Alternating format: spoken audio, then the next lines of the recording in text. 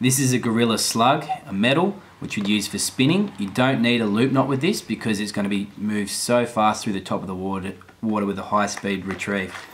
I'm going to use a uni-knot, but my version of it. I go through the eyelet twice so that toothy critters don't get the opportunity to bite it off like tailor as much as they would if it just went once. I'm using the silver thread fluoro from Unitica.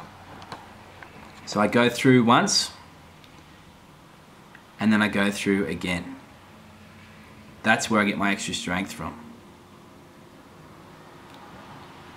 I pull that tight because that needs to be perfect in line. If it isn't, then you're actually reducing your chance of landing the fish.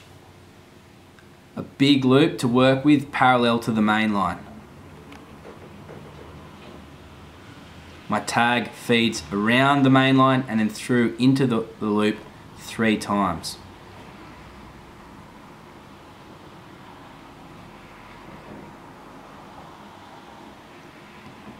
I pull that tight and then I slowly tighten it up. And if I've been pinching that, it should still be in line, which it is. It's going to be so much stronger than your average loop knot, your average uni knot, and it's going to hold 100% of the time. Get a load of that into you.